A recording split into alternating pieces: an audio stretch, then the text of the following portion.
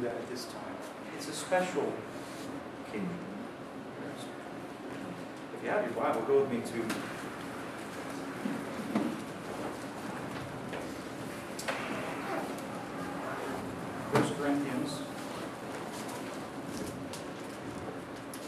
First Corinthians chapter 11.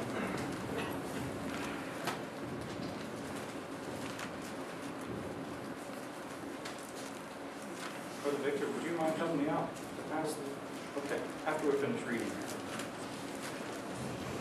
1 Corinthians chapter number 11, verse number 1. The Bible says, "Be ye followers of me, even as I also am of Christ."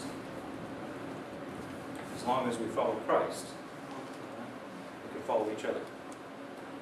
Paul was very clear about that. Verse 2, "Now I praise you, brethren, that ye remember me in all things, and keep the ordinances." This is one of the two ordinances of the church. First being baptism, second being the Lord's Supper. And he says, "As I deliver them to you." Now if you just look back for a moment, back to chapter 10, verse 16. Notice what it says there. Chapter 10, verse 16. "The cup of blessing which we bless, is it not the communion of the blood of Christ? The bread which we break, is it not the communion of the body of Christ? For we, being many, are one bread and one body, for we are all partakers of that one bread." Now if we go back over to 1 Corinthians chapter 11,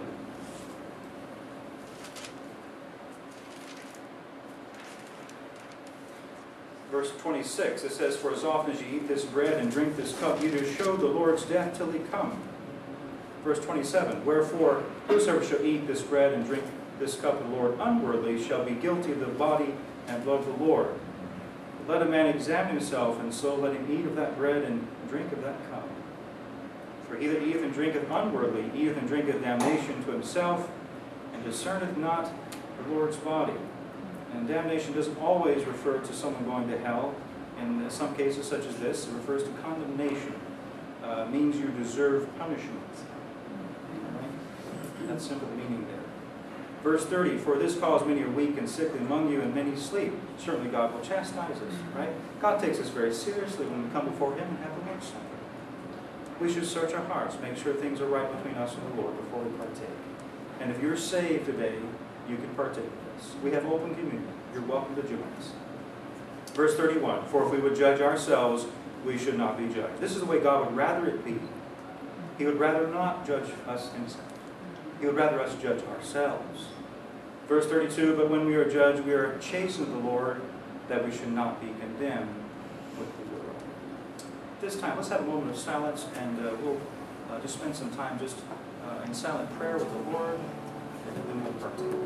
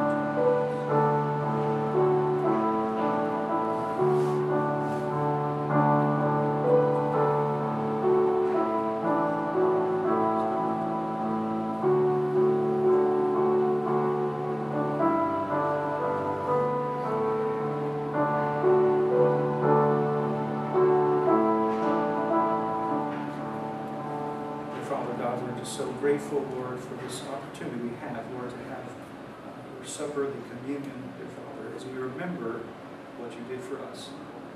We do thank you, God, so much for doing for us what we could not do for ourselves, for taking the sins of the world, God. Lord, dying for us in our stead, shedding your sinless, precious blood on the cross of Calvary so that we can be gloriously saved. God, we heard the testimony this morning of Brother Brian, saved. after 52 years, God, being an Anglican, coming out of dead religion into your glorious light of the Gospels. Lord, you're so good to us. Oh, God, we thank you so much, Lord. And Lord, just bless now, I pray, as we partake, as we remember, Lord, your death, and Lord, you shedding of your blood for our sins. And God, may you be glorified, and Lord, we shall thank you and praise you. In Jesus' name, amen. Look, Victor. Take this small dish.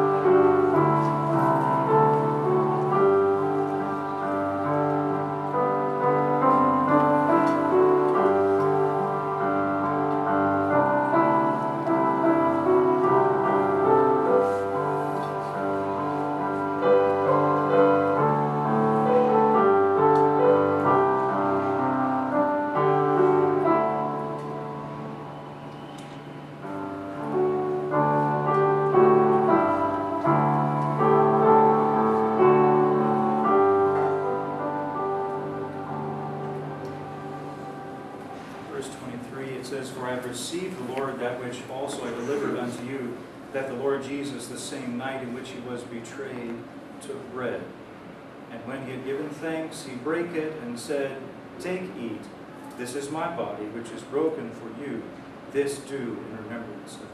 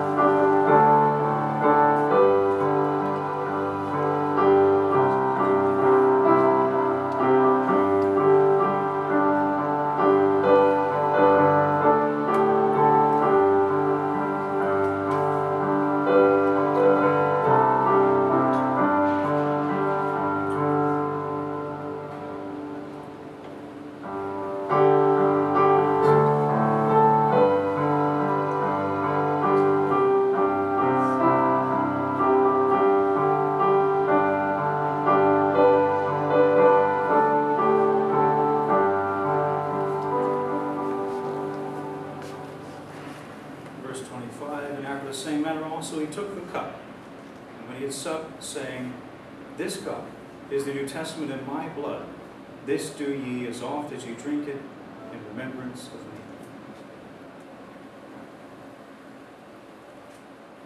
All God's people said? Amen. Let's sing one stanza of Amazing Grace, shall we?